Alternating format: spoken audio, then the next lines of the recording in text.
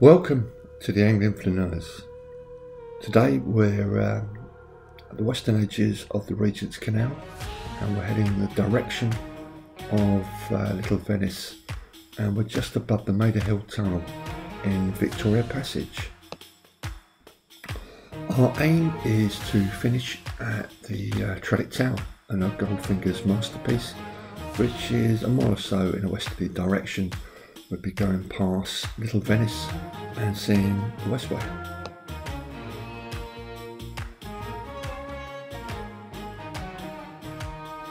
On our right hand side there are some very smart Regency buildings, and very soon we'll be passing the house of Guy Gibson, who was the leader of the Downbuster raids. We're in the area of Lisson Grove, and it's here in the mid-70s that Mick Jones and Paul Simon first met Joe Strummer. I think they met at the Dole office here, and the first meetings were quite confrontational, and they went on to form The Clash, arguably the greatest punk band ever.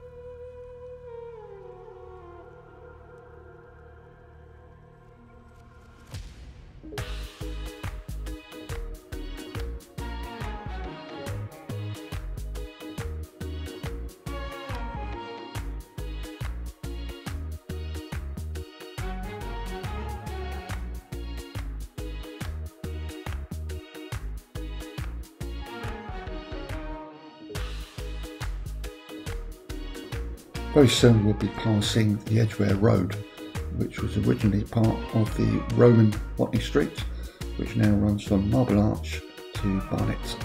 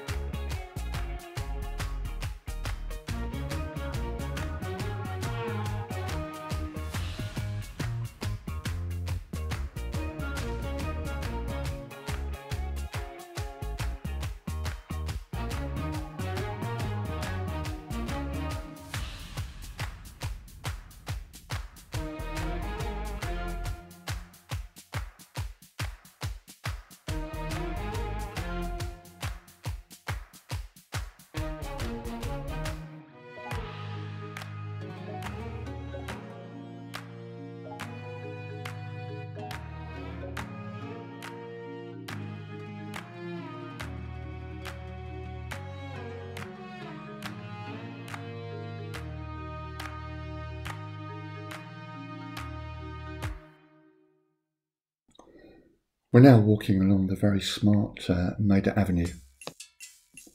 I remember this place as the location for the film Finding Your Feet from 2017, which included great actors and actresses like Timmy Spall, Celia Emery, Jonah Lumley, David Heyman and Imelda Staunton.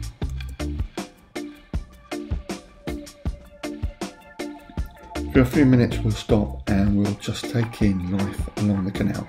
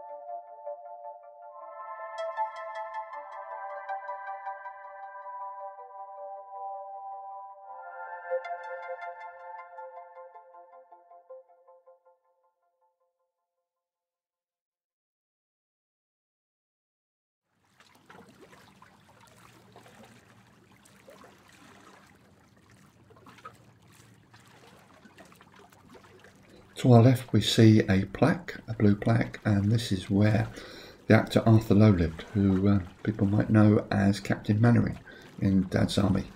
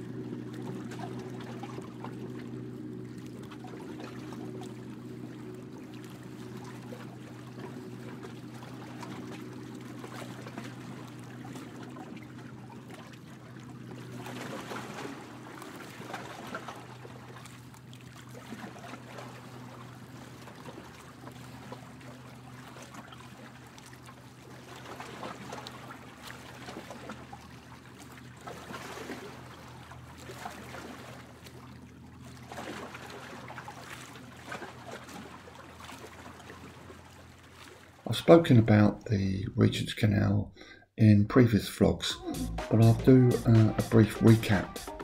The Regent's Canal came into place from an Act of Parliament in 1812, and construction mostly took about 5 to 10 years. There has been further work at later periods along the canal. One of the first directors of the company to run the canal was John Nash, the famous architect. The intention of the canal, which runs from Limehouse, was to connect the Thames to the Grand Junction Canal, which had opened in 1801. The Grand Junction Canal ran all the way up to Birmingham and past the circular network of canals around Birmingham, and then the further canals which link up with the great northern cities of Manchester and Leeds. So this was a great way of connecting London and the River Thames to the industrial north.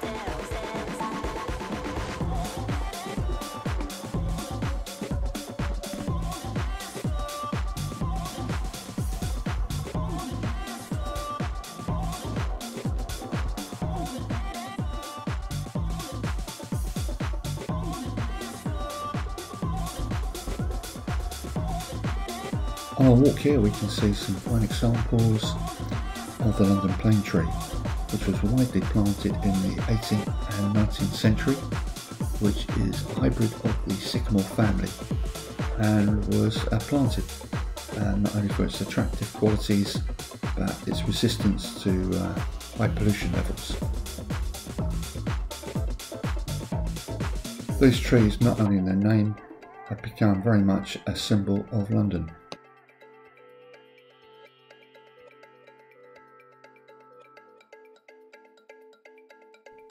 I don't know what the mooring costs of having a canal boat here are, but I would imagine they are fairly expensive. It really must be one of the most desirable areas of London in which to moor your canal boat.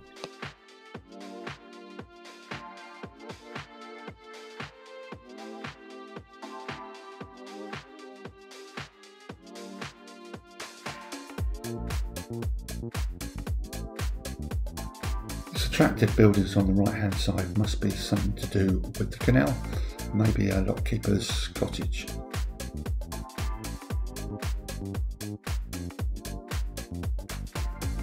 Very soon we'll be entering Little Venice and we'll be crossing the famous Warwick Avenue.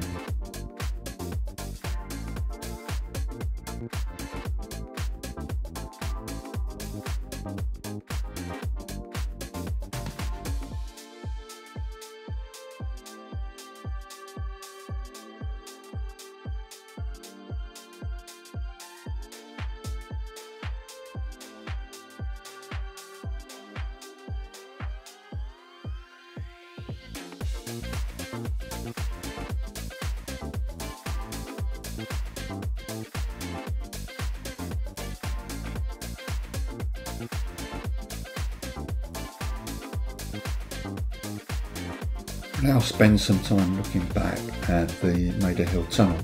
This must be one of the most spectacular views of London.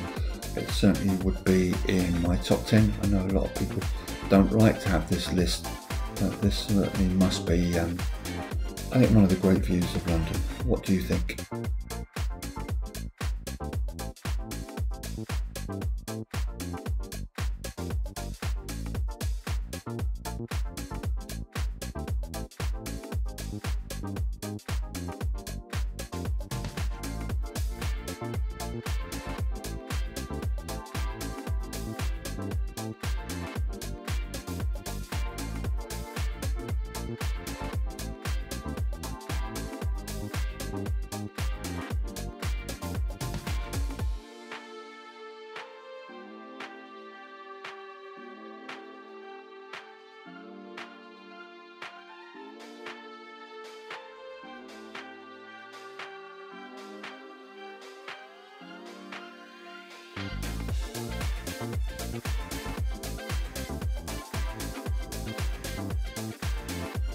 We can now see Little Venice before us. Originally the area was known as Venice, and it's only in the last 100 or so years that it's been prefixed with Little, an area now known as Little Venice.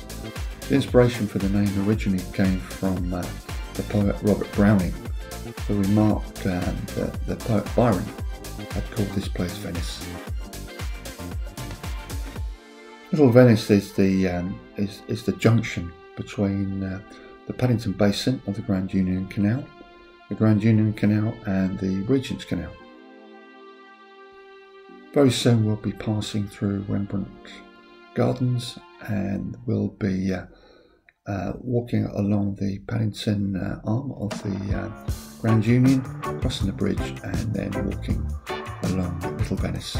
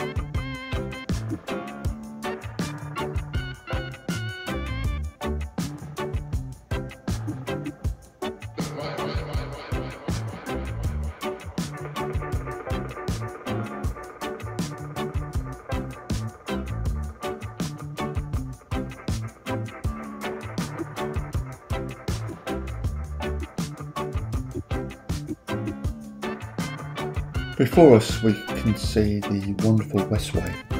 The Westway is a dual carriageway section of the A40 trunk road, and it runs from Paddington in the east to Kensington in the west, and it connects the London Inner Ring Road to the West London suburbs. The Westway was built as an extension of the Western Avenue to form a link to the Ringway 1, which was the innermost circuit of the London Ringways network.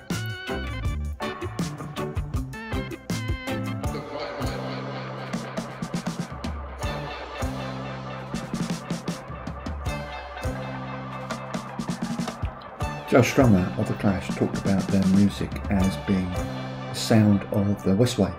Many of the band members were brought up and raised very close to this area, and very soon you'll see the cover of the film, the documentary film of the Clash, Westway to the World, by the very famous film producer Don Letts. Don is a renowned film maker and producer, and was a big friend of Mick Jones and Joe Strummer of The Clash, and later with Mick Jones formed Big Audio Dynamite. In our last vlog around Spitalfields, I talked about it as being my symbol, my favourite area of East London. If I had to talk about a similar area in West London, it would be the Westway.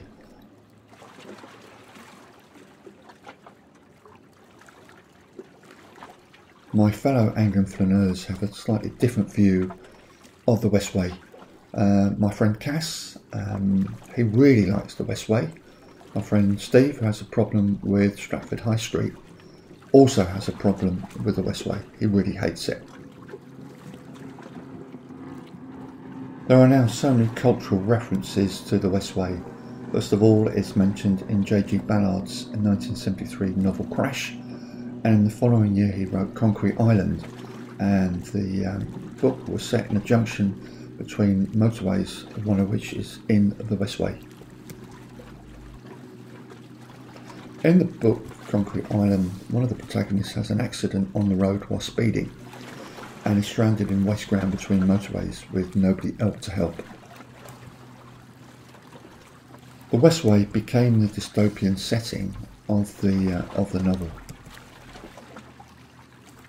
In 1997, the murder mystery of Certain Justice by P.D. James was set in an area being demolished for the Westway. Chris Petty's 1979 road movie Radio On includes several shots of the Westway, and I believe several shots from the film Breaking Glass, including Hazel O'Connor and Ray Winston, were also set here. The Jam's 1977 album This Is the Modern World, the cover for that was a photo taken from under the Westway, and also in 1993 Blur's song For Tomorrow mentions that the protagonist couple in the song are lost on the Westway.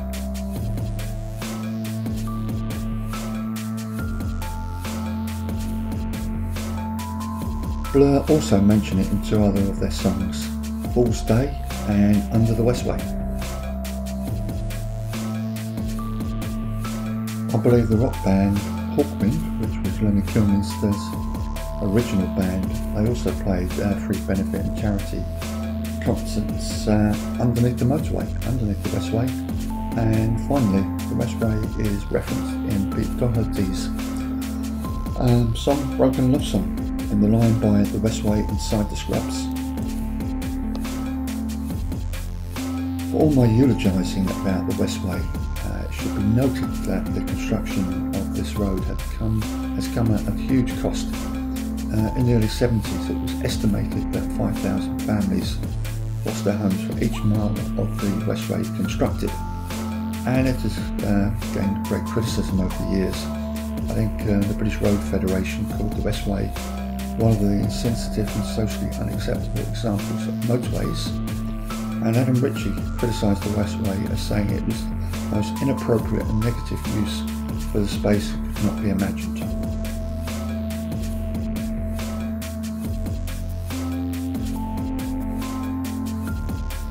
Now let's deviate away from the grittiness of the Westway and look at the genteel vistas of Little Venice.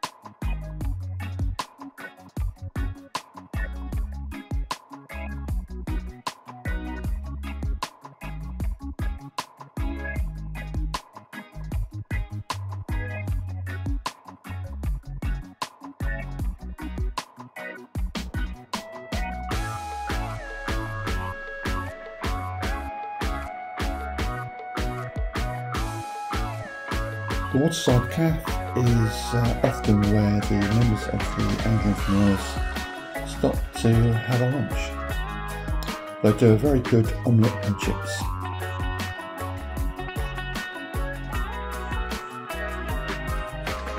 We've now left Little Venice and we're walking along the Grand Union Canal in the direction of Westbourne Grove.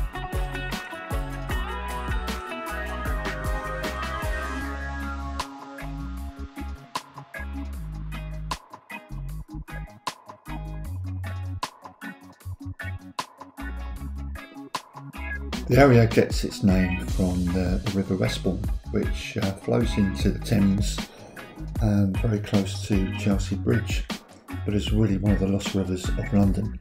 I really discovered the Westbourne about 15 years ago on a walk and talk with Paul Tanning, who has written books on the lost rivers of London and Eric London. There's lots of people out there who are experts on the lost rivers of London. Going back in time, I think at this moment, there's people like Tom Bolton, who John Rogers is a big fan of. He has written several books on the lost rivers of London. But the Anglican Flaneurs, we tend to follow Paul Tanning, big fans of his, and his books are well worth a read, so we'd like to put in a plug for Paul here. And as you might have seen from previous vlogs, no video, no vlog from the Anglican Flaneurs is really complete without a furry cat scene. Steve, who has a problem with Stratford High Street, is the famous cat whisperer of Surrey, so really we had to include this wonderful bit of footage.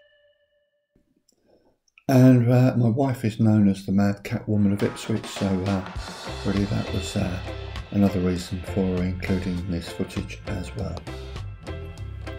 We're now at the Church of St Mary Magdalene, which was completed in the 1860s and has been used in several film sets. P.D. James's A Taste for Death, and also in the 1968 movie Secret Ceremony with Elizabeth Taylor. And I also believe scenes were filmed here from the 2012 film of Les Miserables. All Les Miserables, or whatever pronunciation you would like to use. Apologies for my actual pronunciation. Finally, the architect of this fine building was George Edmund Street.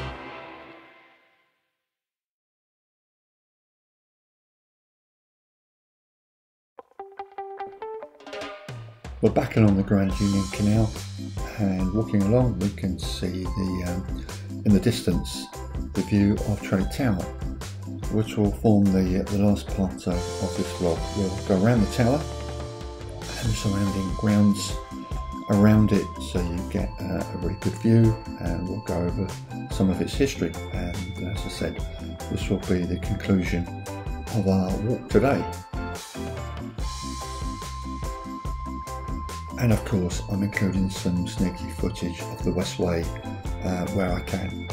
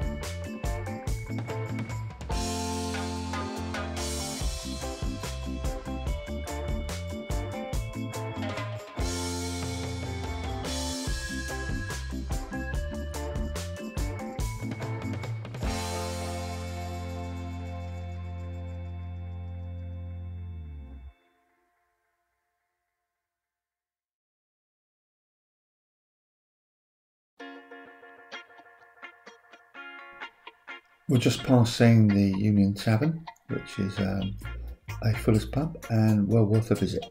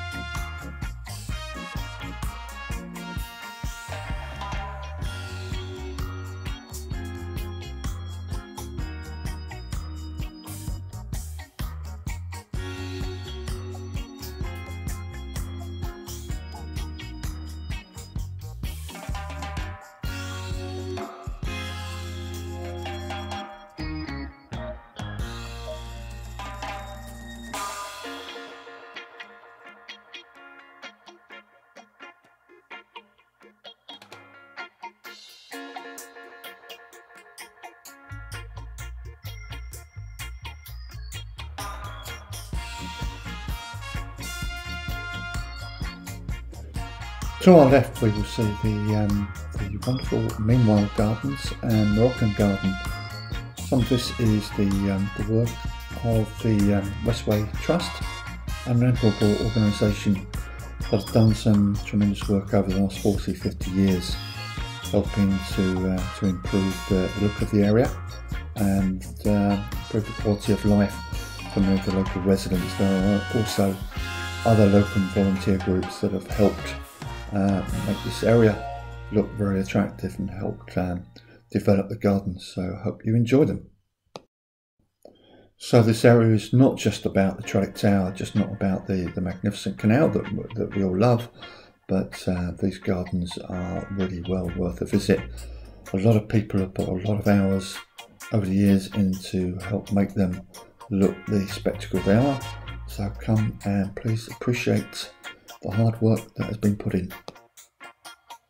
I cannot speak highly enough of the energy, time and skill that has been used to develop this area.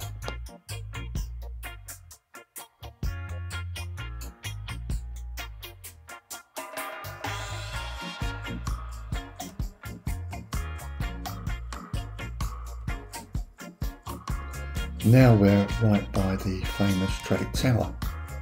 Now the tower is a Grade 2 listed building, and it opened in 1972, having been commissioned by the GLC, and was designed in the brutalist style by the architect Ernest Goldfinger, who obviously sounds like he's come out of a Bond movie.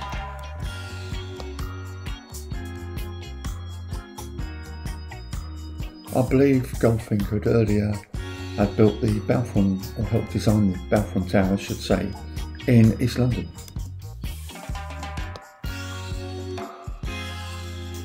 I guess a bit like the Westway, it falls into that category of a building, you love it or you loathe it.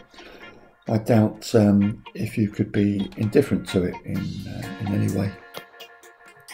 Initially the building had a poor reputation. It became a magnet for crime, vandalism, drug abuse and prostitution. The local residents really wanted to do something about this. The work of the Westway Trust as well, residents associations. In the 80s and 90s the place really had an upturn in fortunes.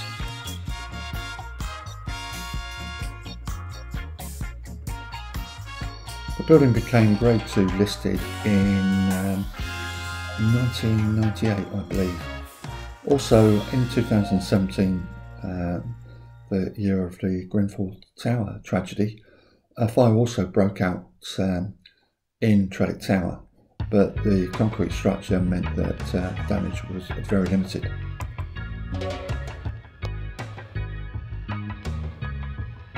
Grenfell Tower is a mile or so from where we are at this moment. The gardens that we see here are really worth exploring and visiting. And as a result, as I said earlier in the vlog, of the incredible hard work of the Westway Trust and other local volunteer groups.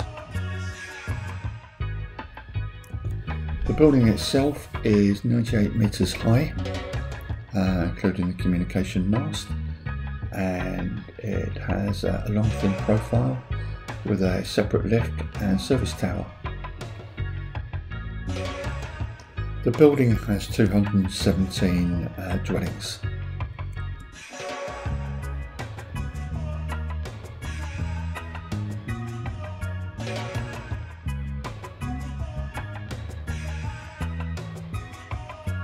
In 1991, Sand Hessel, Professor of Architect at RMIT, made a BBC documentary praising Trellick Tower, and this helped change people's perception of the place.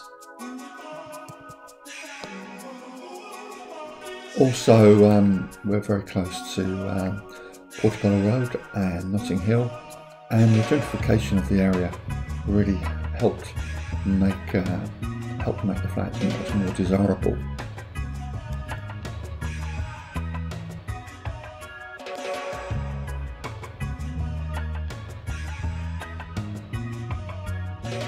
Naturally, the tower has been used for much filming over the years. It can be seen in the films Rooknail and I, 1987, London Kills Me, Never Let Me Go and Paddington, and also featured in the film for Queen and Country starring Denzel Washington. The tower also has connections with J.G. Ballard, another Ballard connection here, from the dystopian novel High Rise in 1975.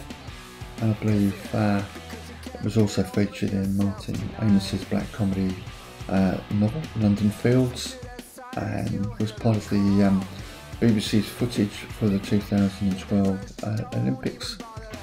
And not unsurprisingly, there's also another Blur reference. I think it was used in their song Best Days.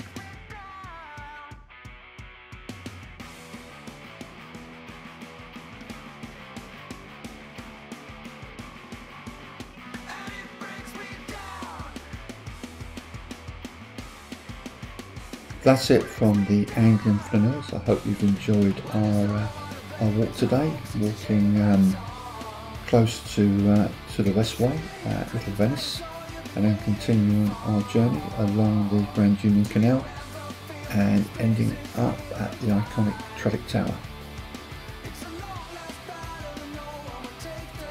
Love it or loathe it, one thing for sure, it sure cannot be ignored.